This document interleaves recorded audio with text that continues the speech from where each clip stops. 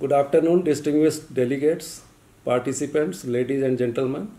Greetings from Rajiv Gandhi Institute of Petroleum Technology. The institute was established by an act of parliament in the year 2008 and is located at a place called Jayas, which is near to Rai Bareli or Amethi and Lucknow as well. The institute has been given institution of national importance, and it is a Government of India institute governed through Ministry of Petroleum. The institute, as the name suggests, has a focused mandate to work on the area of energy and hydrocarbon. We run number of BTech programs, MTech programs, PhD, as well as we do testing and consultancy work as well. Though the Institute Act was passed in 2008, but our building came up in 2016 and our real research activity started from 2018 onward. So it is a new institute, but we are progressing well and hopefully serving the society and serving the nation as mandated for us. Mr. Rajiv Gupta, on our invitation, he is visiting our institute, and I would like to tell you also that I am also a faculty as well as a student of IIT BHU, and I am currently on deputation to this institute as director appointed by the Government of India. So when I was discussing with Mr. Rajiv Gupta, he told me about the Naujivan Prayas Foundation, and I was quite excited to learn the activities of this foundation working towards sustainability and green energy, etc. So we find that there are common synergy between my institute and this foundation.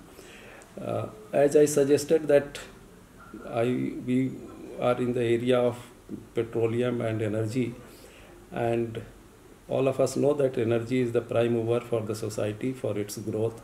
Unfortunately, currently the 85% of gas and petrol are being imported, and we know what are the shortcomings and what are the dangers of this so much import dependence.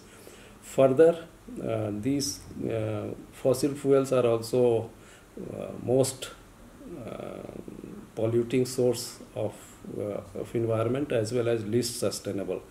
So unfortunately we are associated with the industry which is least sustainable and also most pollution creating industry. But with time we have also changed, and the industry is also changing, and the Government of India has decided that by 240 our half of the requirement of energy will be through renewable energy source, and by 2070 we have to become carbon neutral. So working on the priority areas and on the of the government, we have also changed, and we are also working in number of areas related to renewable energy, hydrogen, then other sources, photovoltaic cells, batteries, etc. And we are also working on the development of the technologies which are sustainable.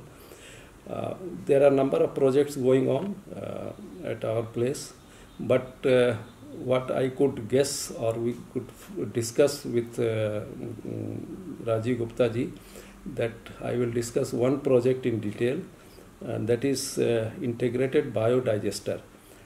Biodigesters are common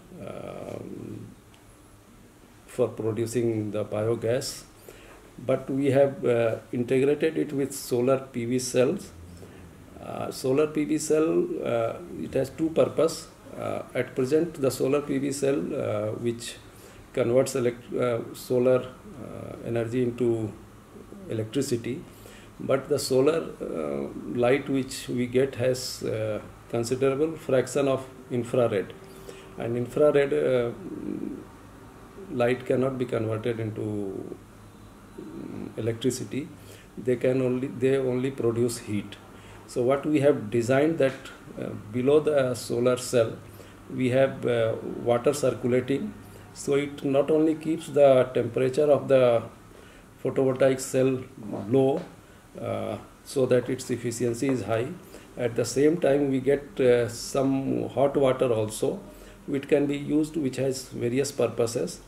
At the same time in the winter session, when the temperature of the biodigester goes down below 29 degrees centigrade, then this water is used to heat up the digester so that the production of biogas does not decline and we get sustained amount of biogas.